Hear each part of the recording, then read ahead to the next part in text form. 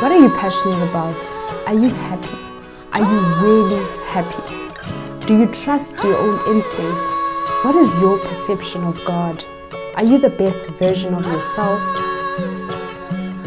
This is Conversations We Never Had, hosted by Wendy. And I'm so excited to be sitting down with Monyane.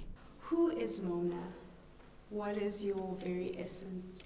I'm innovative and creative and tenacious and strong, and I am, raw. I want to say sensitive, but I think that takes away from raw, and very much, let's say, open, to listening to what it is I'm supposed to be learning at the stage, So yeah, I guess that's the essence of who I am. You spoke a little bit about sensitivity. Are you sensitive though? I am. Extremely sensitive.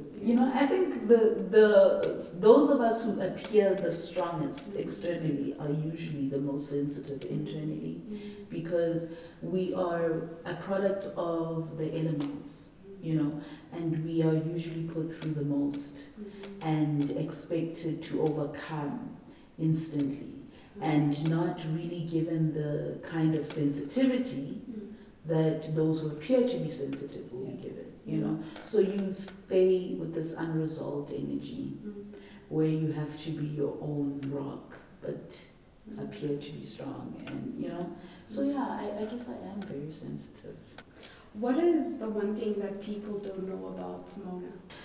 What happened, though, that I have not made public is the death of my second child, And I chose not to because, my God, the pregnancy already was under so much criticism, and I found myself having to defend one of the most beautiful things I've ever experienced, and that's motherhood. And when 7 days later my baby passes in my arms, I'm sitting there and I'm like, okay, what's going on? So we're talking about spirituality, and I'm thinking, I'm like, God, what happened? I don't know. It was very sudden. And then it was done. But again, when you speak of spirituality and knowing, I guess I always knew. I saw the signs. I always knew. I heard the messages that this was an angel bringing a message and leaving, not necessarily staying. But you deny it to yourself because you're thinking maybe it's postpartum depression, maybe it's stress. And you start blaming yourself because it's almost like, you're like, no, it's my fault. But then on the other what side, have I not done? You go through it. For me, I'll ask a lot of questions.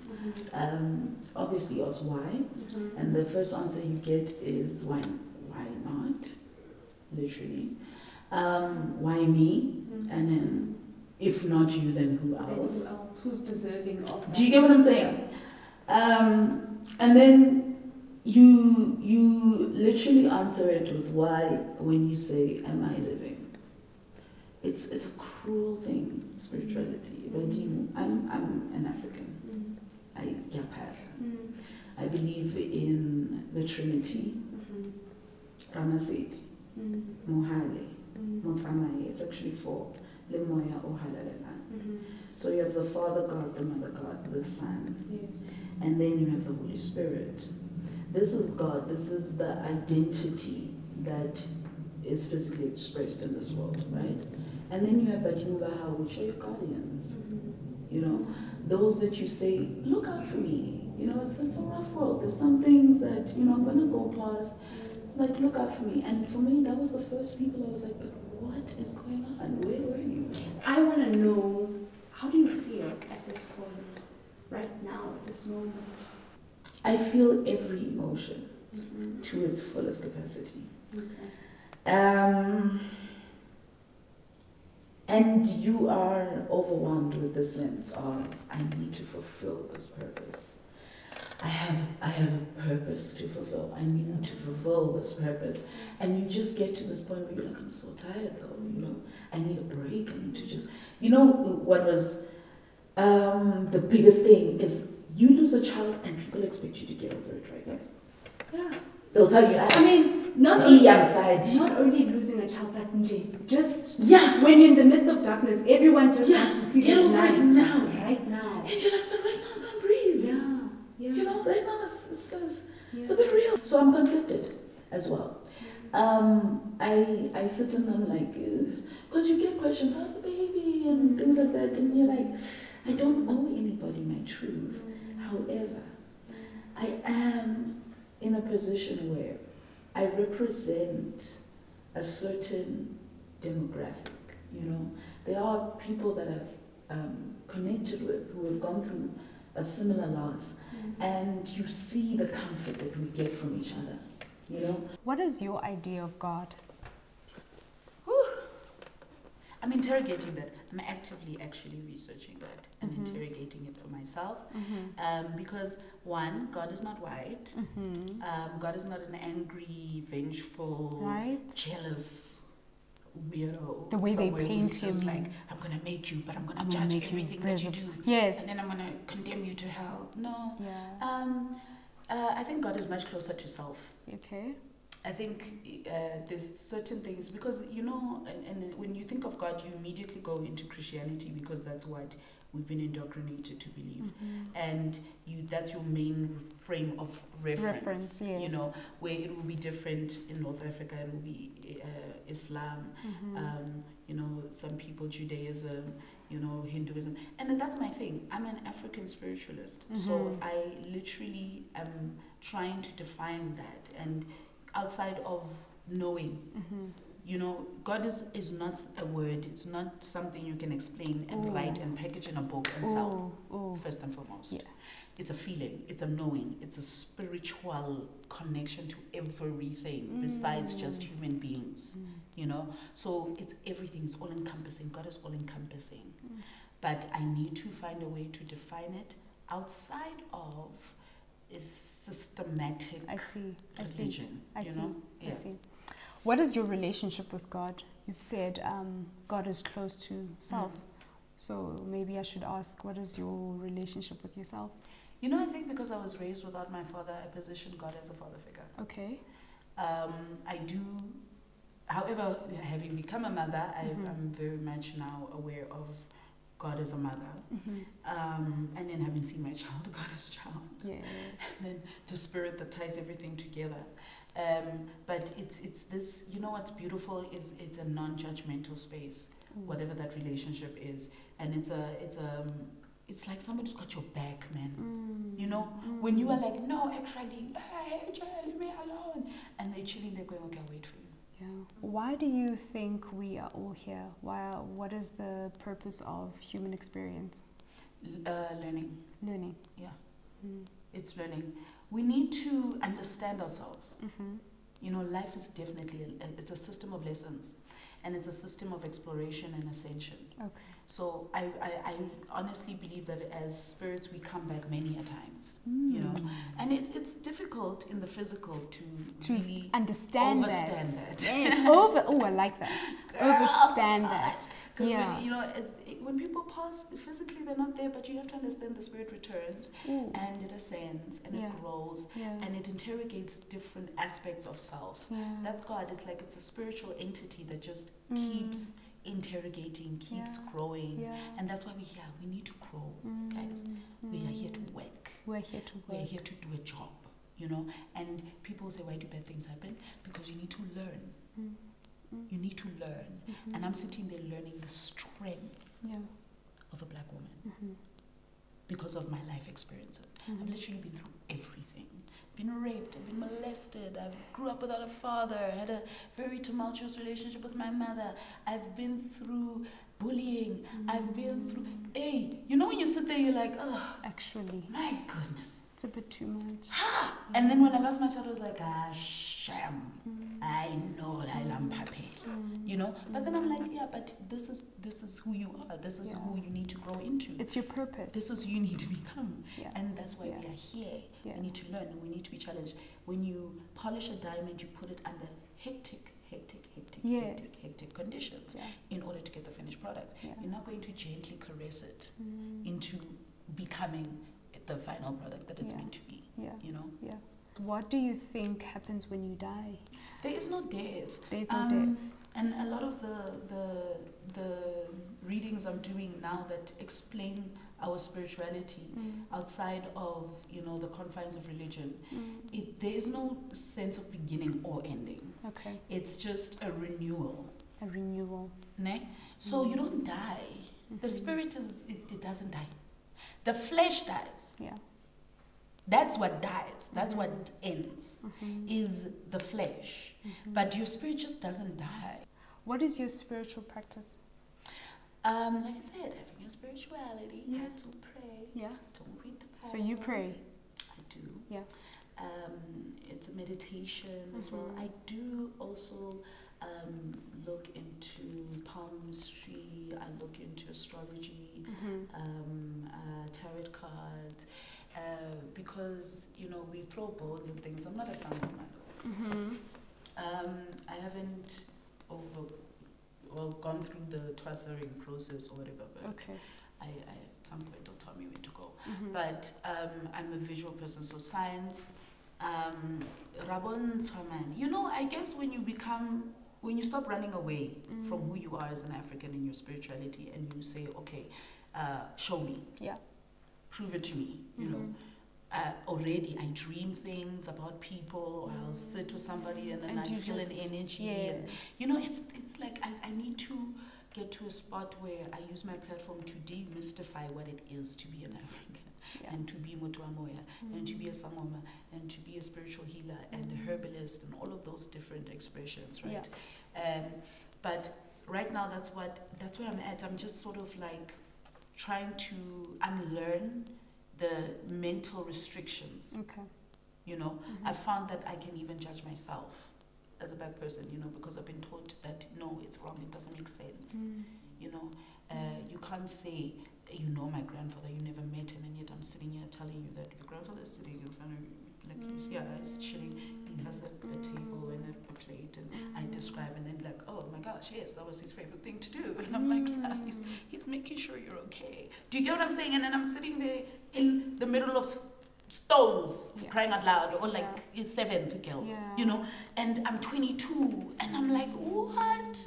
You know, so nobody can come and tell me that this is nonsense or witchcraft or this is evil. We're told that is evil, and we just need to redefine and understand what it is. I mean, people judge because of they don't understand. I say, okay. Yeah.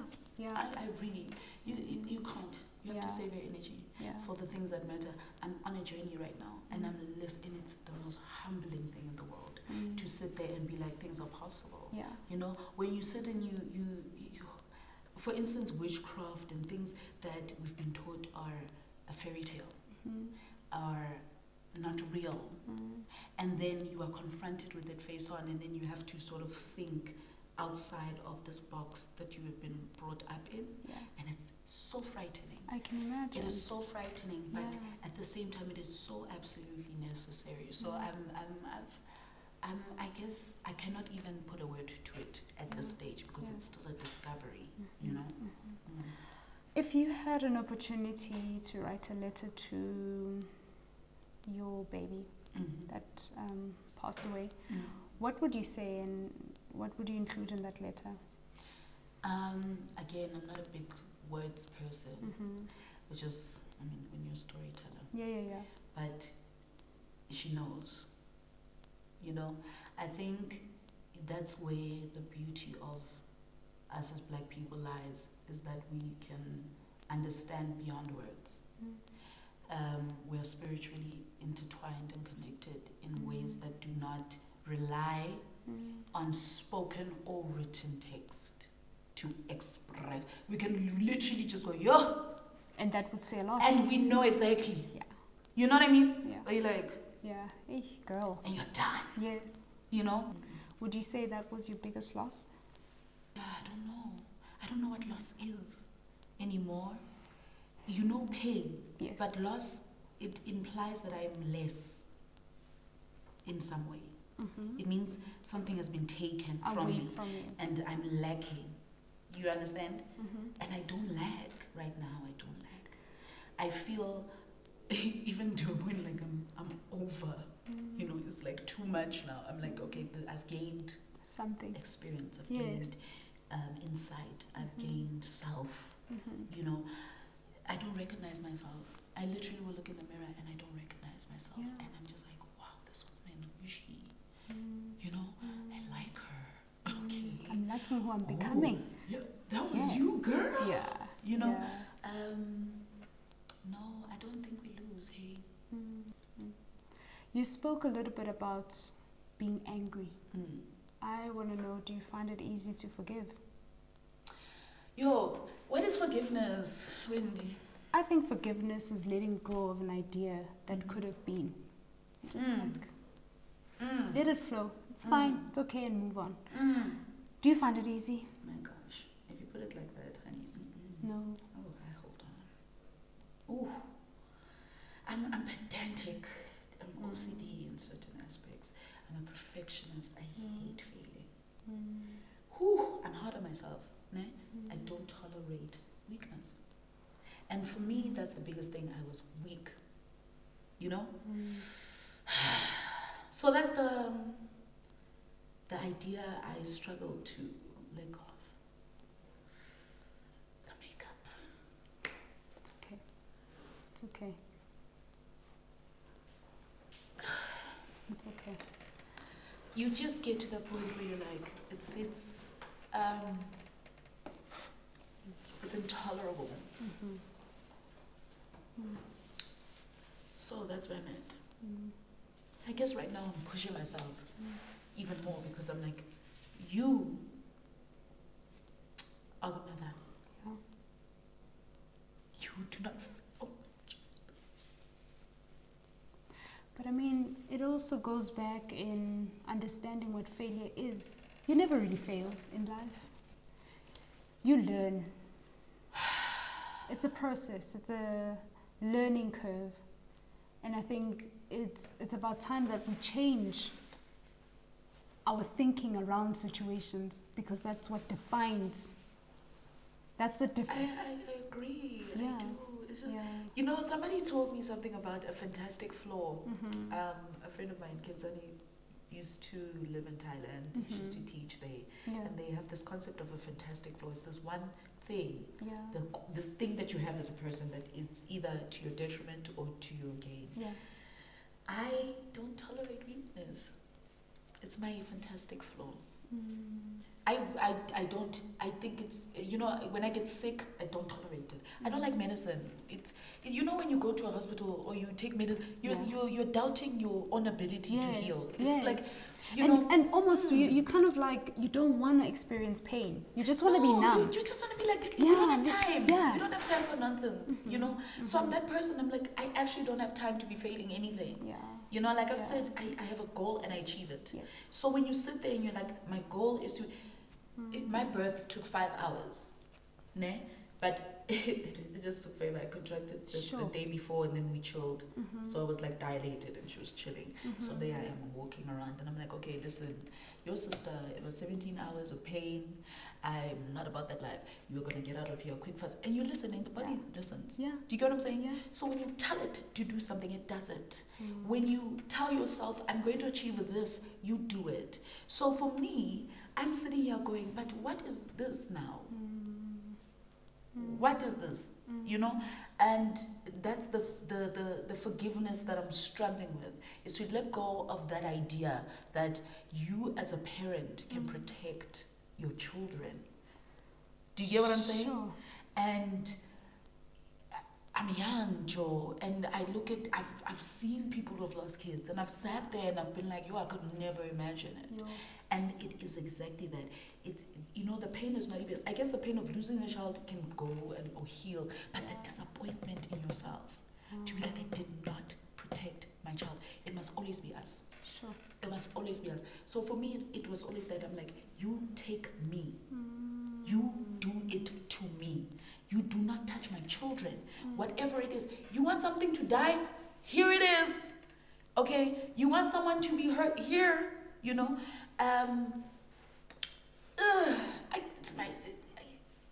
It's that thing that you just want to put it straight. And it's just not going straight. It just doesn't. It's not going straight, man. And I have to now learn to let go. Yes. And let God. True. It's hard. It's hard. And I think that comes to the last question, which says, what do you hope for? Going forward with all the questions that you have about life and just how angry you are about certain things, what do you hope for going forward? You know, yeah, it's a difficult one, that one. Hope means that I want to see an outcome that is desirable to me. Yeah. And not necessarily an outcome that is meant to me. You know what I mean? I hope I leave this earth empty. Whatever it is that I'm here for, may I fulfill that purpose. Yeah. I really hope so. Yeah. You know, too many people, great, have left with everything that they came here with. They've left nothing behind, you know. And I just want to be that person who people can say, she was here. You know, I have that song. I'm like, I was here. Oh, that's my mom's song. I lived. But I was here. Yeah. And when I leave, besides my children, and I leave my children here, I want to have lived empty. I want to have lived an army. I'm trying to build an army of women who don't doubt themselves. They don't question their power. Yeah. Who unapologetically, unashamedly express their magic, their phenomenal strength. This has been an experience, having to sit down with you and hear your truth. It's valid. I mean, everything you've said, you've took me into a beautiful journey about self-discovery, because I'm doing this because I want to find out. I've got questions. Yes. And I think you've answered some of the questions. And I'm so glad that you came and shared this platform with me and my journey as well. I'm proud of you. Thank you. This was beautiful. Thank you. Thank It you. really is. Can I just talk about Make it like a regular. blessings? Deep in our souls that make us who we are. All the pain, the things that bring us down, the darkness and the light that we carry. Conversations we never had.